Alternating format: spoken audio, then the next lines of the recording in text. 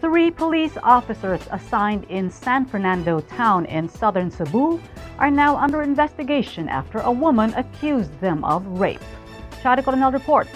The Police Regional Office Central Visayas said that three police officers assigned in San Fernando town, southern Cebu, are under investigation after a woman accused them of raping her. The woman sought the assistance of Integrity Monitoring and Enforcement Group Visayas Field Unit about her complaint against the three policemen.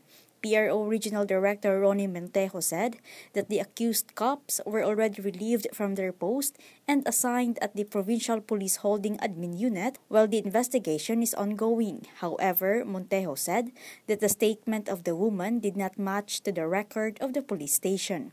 She claimed that she was allegedly raped around 8 p.m. last Saturday when she visited the police station.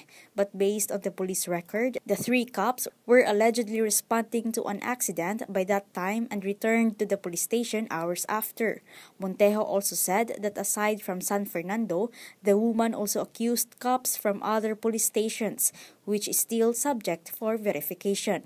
Cebu Provincial Police Office Chief Engelbert Soriano said that the involved cops are planning to file counter charges against the complainant and her mother. He said that they have evidence to support that the three cops were responding to an alarm at that time.